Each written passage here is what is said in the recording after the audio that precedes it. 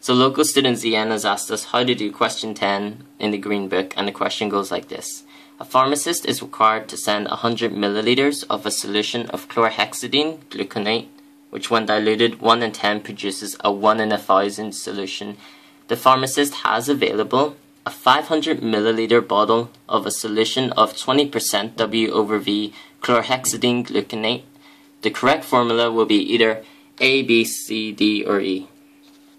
So how we do this, Zn, is that the question says when diluted 1 in 10, it produces a 1 in 1,000 solution. So effectively, you would want a 1 in 100 solution.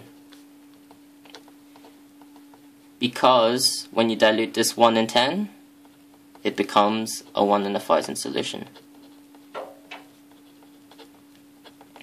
Not only this, but you need 100 milliliters of this 1 in 100 solution. Now what we have here is 500 milliliters of a solution of 20% W over V.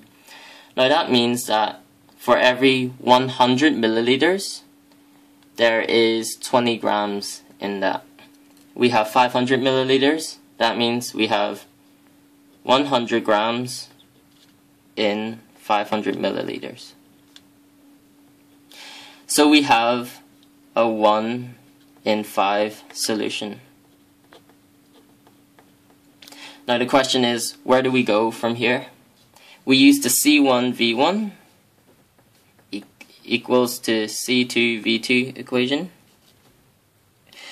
Now C1 is what we have in front of us. C1, the concentration is 1 in 5, so I'll just say the concentration is 1 over 5. And how much volume of that do we need? We don't know.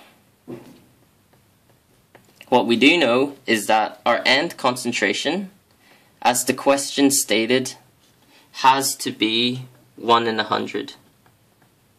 And as the volume stated says, it has to be 100 milliliters. So now we form our equation. We substitute that into this equation. So C1, which is 1 over 5, times V1 equals to 1 over 100, which is our C2, times 100, which is our V2. Rearrange that equation.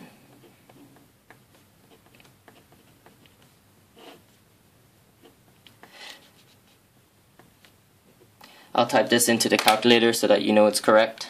So 1 divided by 100 times 100 divided by 1 divided by 5. Your answer is 5. Don't know if you can see that, but the answer is definitely 5. So that'll be 5 milliliters, and therefore your answer is C. And someone call the ambulance because your mind has just been blown.